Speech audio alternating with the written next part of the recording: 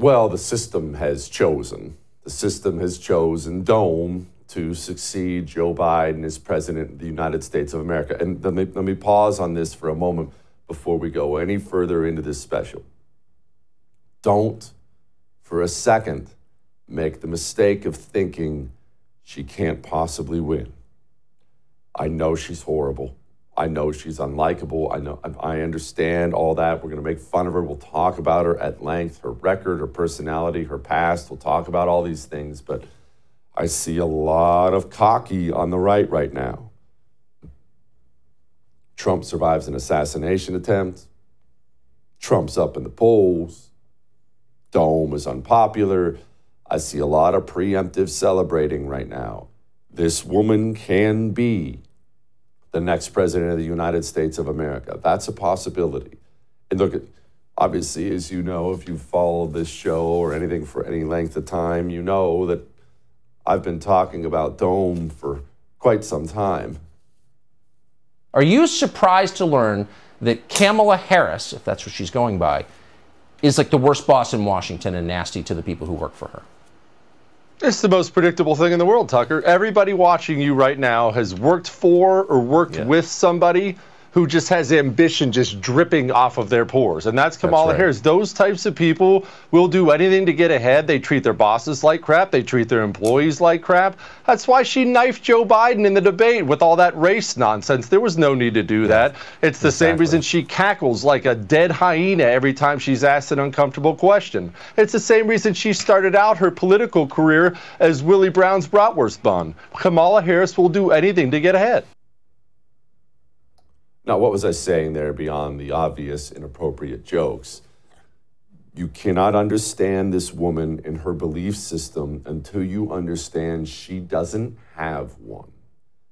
She is, I've made the half joke many times, but I'm not really joking. She should write a book, a biography, and title it Naked Ambition, because that's what she is. She is only ambition. Why did she start her career in that way? Dating the married power broker in San Francisco who was twice her age. Why would you do something like that? Because she was ambitious and he helped start her career. And then she runs for office and she runs as being tougher on crime than the current DA. So not some loony commie. She goes right from there, works her way up through the California system, becomes the Attorney General of the state of California. As Attorney General, she took marijuana users and threw them in prison in mass. This is something she did in mass. Well, fast forward a couple years later, she's running as Joe Biden's vice president. She's joking about all the weed she used to smoke, which of course was a lie. She went from being the tough on crime DA to being voted as the most liberal senator in the United States Senate. That includes admitted socialist Bernie Sanders. What are you seeing here? Are you seeing the picture of some committed radical? No, she's actually worse than that. You're seeing the picture of somebody who will say and do anything to get to the next job. That's her entire life, is the next job. I've said it before. If Kamala Harris somehow, if you could teleport her out of the White House and put her in a county in rural Wyoming, Kamala Harris would all of a sudden be running as a Republican far to the right of me, and she would do so without the tiniest bit of hesitation. This is a human being with no belief system at all, and I realize you could say that about a lot of politicians. Hers, you can take it to an extreme. There's nothing there besides ambition. And because of that, this is not someone with, again, a central belief system. She hasn't done a bunch of reading on what she believes about government and various other things. She hasn't been studying it. She doesn't sit around pondering it, because all that matters to her is the next promotion. She finds herself as vice president of the United States and now about to be the Democrat nominee for the presidency of the United States. And that is why this woman nervous laughs all the time.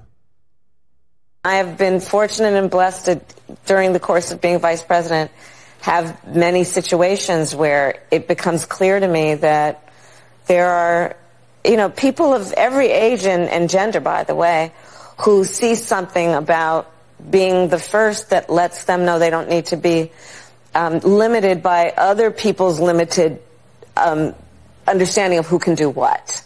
So you're right, we have a lot of accomplishments, and I think what the American people want most in their leaders is that we actually get things done, and we have done it. We haven't taken adequate credit for it, frankly. But the brilliance of this inaugural class and its leaders is the ability to see what can be, unburdened by what has been, and then to make it real. Well, as I said, we have to revitalize the Palestinian Authority. And let us all agree, one does not have to abandon their faith or deeply held beliefs to agree the government should not be telling her what to do with her body. Anyone who is 18 today, they were born in 2005. Indeed, yes, wow. Innovation is about our ability to see what can be, unburdened by what has been. Well, the press is here. I got some words. I got the vocabulary. And my pronunciation is perfect. I love Venn diagrams. I really do. The three circles, and then they overlap. And so Venn diagrams can help you sort through. I'm just kind of an undercover geek. There's just nothing there. No belief system, no founding, no principles, no nothing.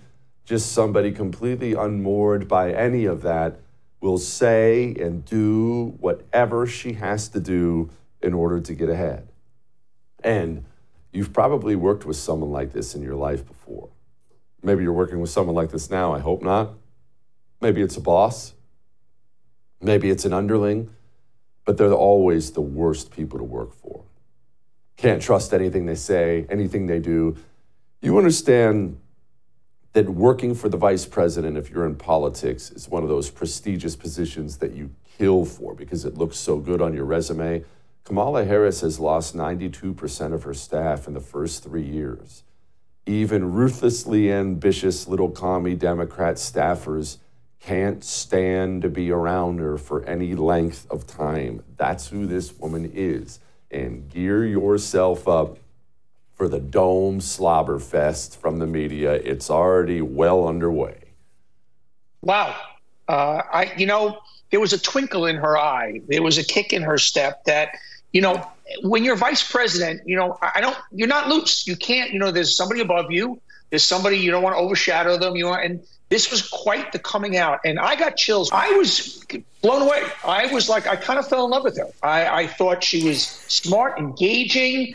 She's funny, feisty, twinkle in your eye, punch you in the gut. I mean, everything you kind of want. And I just thought it was a great, great opening act. Gosh, how embarrassing.